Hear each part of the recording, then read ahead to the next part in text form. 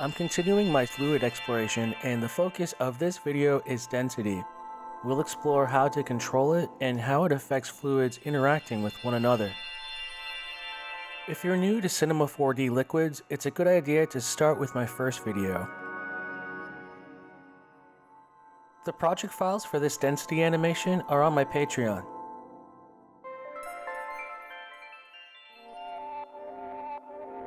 The setup for this project is pretty straightforward. Let's start with a simple scene to explore the effects of density on multiple fluids. Using oil and water as an example, since oil is less dense than water, it will float when they interact. I'm using 2 cubes as the fluid sources, and each cube is connected to a liquid fill emitter. Both emitters have identical properties, so when I run the simulation, they behave as if they're both water.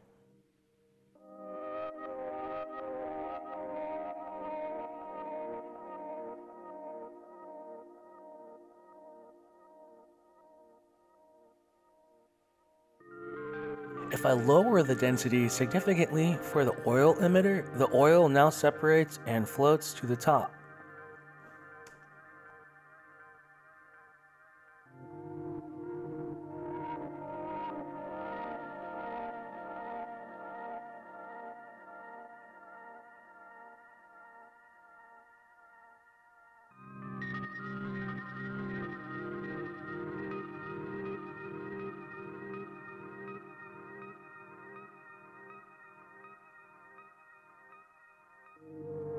The slime animation was created using the same setup with a liquid fill emitter for the water and a basic emitter with a liquefy modifier for the slime.